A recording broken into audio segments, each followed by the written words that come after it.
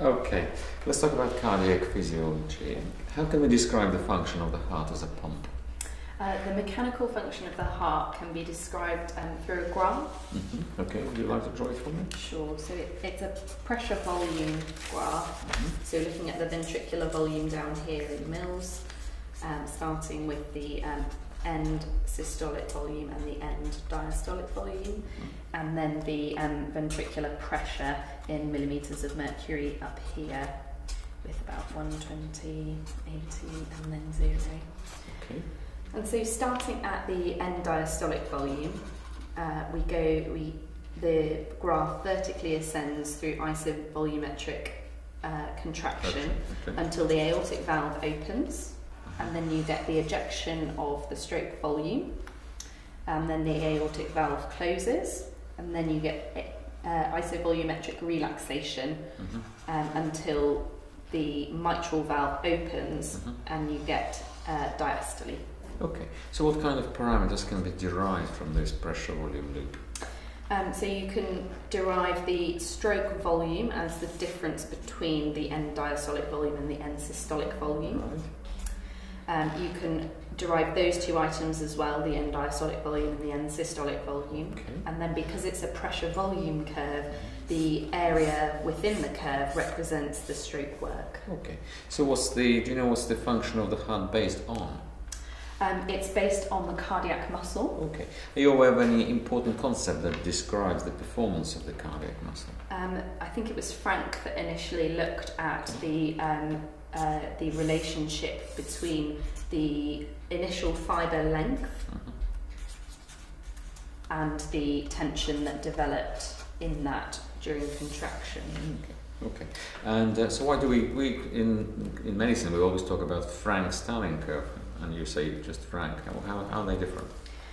So this was Frank's initial work, and then Starling looked at it in a clinical context.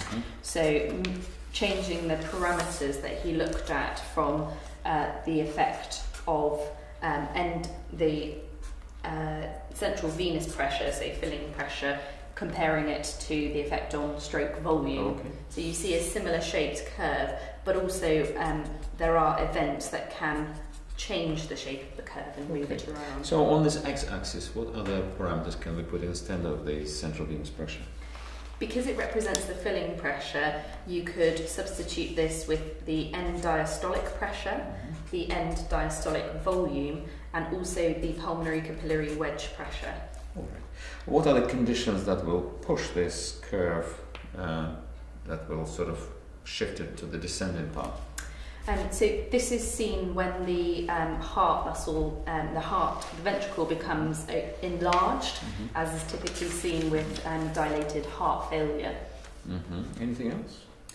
You can also see it with poor environment for the heart muscle, such as hypoxia or acidosis. Okay, and any other medications will shift it?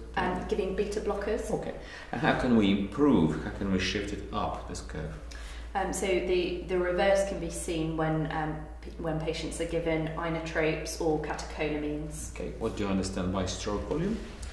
Stroke volume describes the volume of blood ejected from the left ventricle in one contraction. Okay. And it's represented by the end diastolic volume minus the end systolic volume. Okay, and what do we measure clinically normally?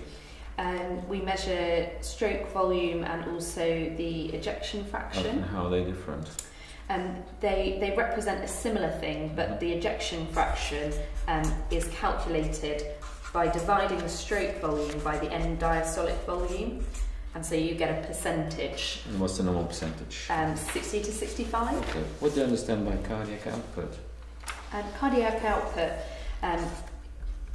can be described by the equation stroke volume times heart rate. Okay, and how can we measure clinically the cardiac output? What are the methods? There are multiple ways of measuring cardiac output. You can use PICO, LIDCO, pulmonary artery flotation catheter. Tell me about that one. Okay, the pulmonary artery flotation catheter describes a thermodilution technique where a cold saline bolus is injected at the proximal end of the catheter, usually into the right atrium. Right. and then the change in temperature is measured from that dilution at the thermistor, which is in the tip of the pulmonary artery catheter in the pulmonary artery. And how do we derive cardiac output out of it? Using the modified Stewart-Hamilton equation, the cardiac output is related to the area under the curve for thermodilution. Okay, thanks very much. We'll move on to another question. Thank you.